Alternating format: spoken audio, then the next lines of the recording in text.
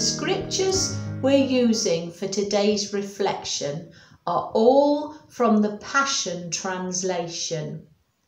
The first one is from Revelation 19 verse 16. The second, Philippians 2 verses 6 to 11. And the last one is Psalm 72 verse 11.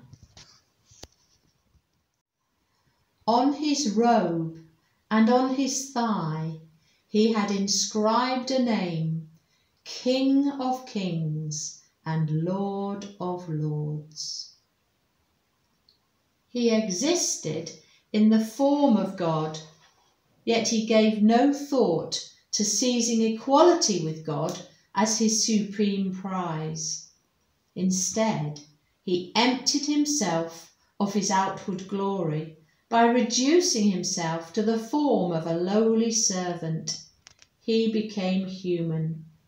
He humbled himself and became vulnerable, choosing to be revealed as a man, and was obedient.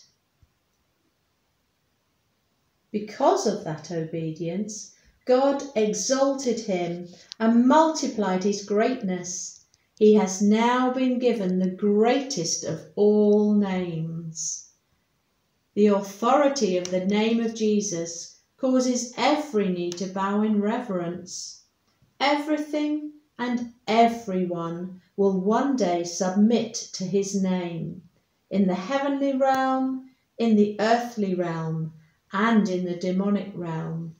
And every tongue will proclaim in every language, Jesus Christ is Lord, Yahweh, bringing glory and honour to God his Father. O King of Kings, they will all bow before you. O King of Kings, every nation will one day serve you.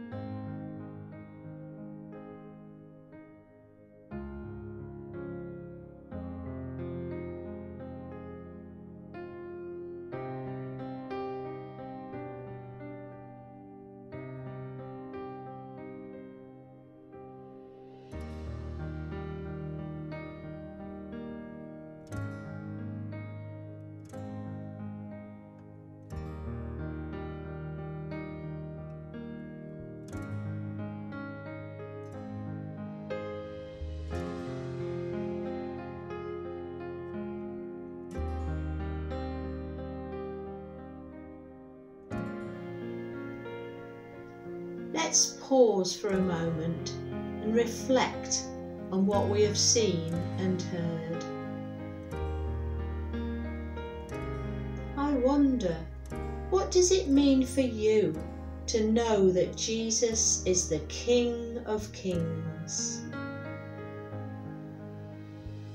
I wonder, what are you going to come and lay down at his feet today? Dear Jesus, thank you that you gave up the majesty of heaven and came down to earth to be born as a baby and become vulnerable for us, and to come and live alongside us and show us your Father in heaven.